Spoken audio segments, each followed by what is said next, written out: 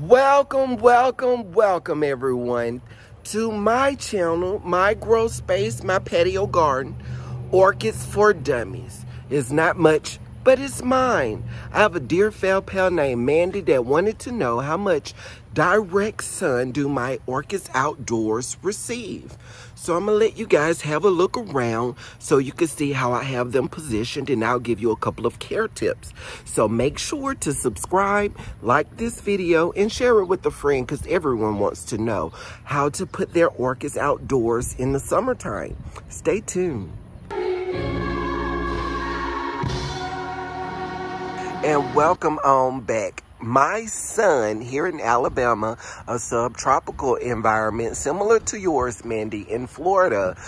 Today we have a lot of forecasts because we can get torrential storms, those spot showers at any given time. This is also the best time to introduce your orchids to outdoors because you don't have to worry about the sunburn, and it just kind of eases the stress of the plant.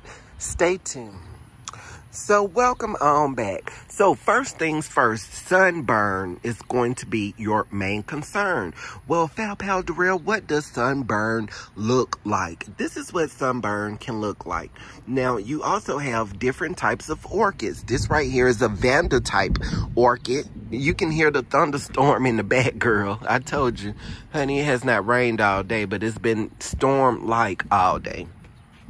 But okay, so these are Vandas, and they are what we call high light orchids, meaning that they like more light than your Phalaenopsis orchid. Okay, your Phalaenopsis orchid, let you see how I have her positioned. She is back here, okay? I'm sorry, Fel Pals, her bloom. I do not remember her bloom looking like that. That just caught me off guard.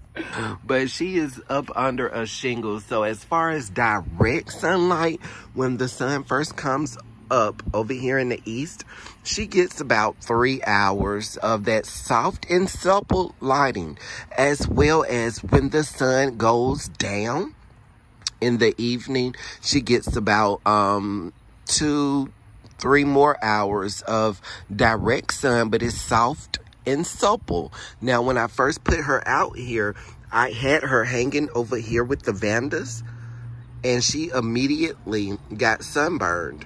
And so that's going to be a tip and trick, you know, for putting your orchid outdoors. Your Phalaenopsis type of orchids cannot really receive as much light. Now, your Vandas, any type of orchid that you have that turns purple, that means that they are tolerant of such high light. But for most part, most of my orchids are not even in direct sun because they really don't need direct sun outdoors because it's already so bright. It's already bright outdoors. Now, I have some orchids on the back that some of my Fel Pals did not know about. So I'm going to let you guys see in just a minute. Welcome on back. Now, these are actually storm clouds in the back. So with that being said, I want to keep in mind that when you are placing your orchids outdoors, yes, you want to make sure that it's in a place where the sun will not take it down. But in addition, girl, these storm winds, they can get really, really strong. So just keep in mind that you also want to put your orchids outdoors somewhere secure. So when the winds start blowing really hard, girl, your orchids will not fly away. I have had orchids to fly away from me. Yes, God, I have. So the same thing is true about these orchids on this side of my home.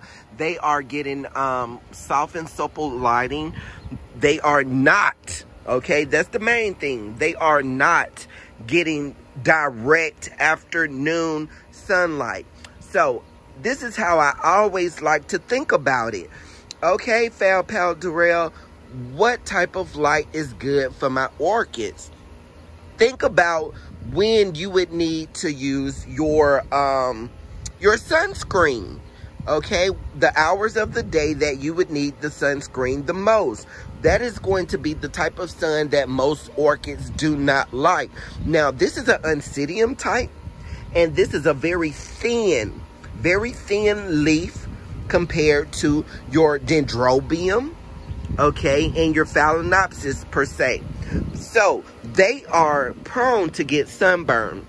But if you only give them that morning and evening sunlight, or just put them outdoors and don't worry about the sunlight, they're going to grow naturally, because they're going to be so happy that Mother Nature is now taking care of them. And that's all I have to say.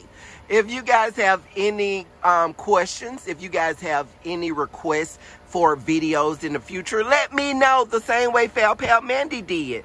And I hope that you have a happy growing. Until next time.